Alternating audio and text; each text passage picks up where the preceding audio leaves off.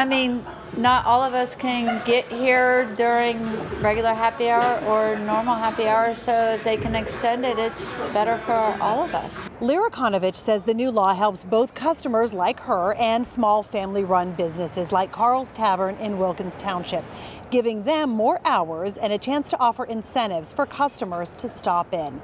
Here is what the change allows. Businesses can now offer happy hour for up to 24 hours each week. That's 10 hours longer than previously. And each happy hour can be 4 hours long as it doesn't extend past midnight. And bars and restaurants are also now allowed to offer discounts on food and drink combos.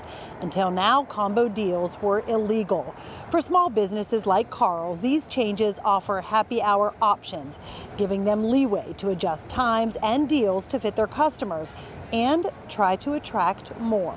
Small business, man, it's fun, but it can be very tough. And, you know, we're here for the customers and we love doing it. And it's tough right now, but hopefully this helps. Hopefully it gets people out that are a little shy on money and it's a little bit more affordable to go take their family out and enjoy some time together. Those changes are now in effect, but each restaurant and bar will decide whether they want to take advantage of this new law and alter their times and deals. In Wilkins Township, Marcy Cipriani, Pittsburgh's Action News 4.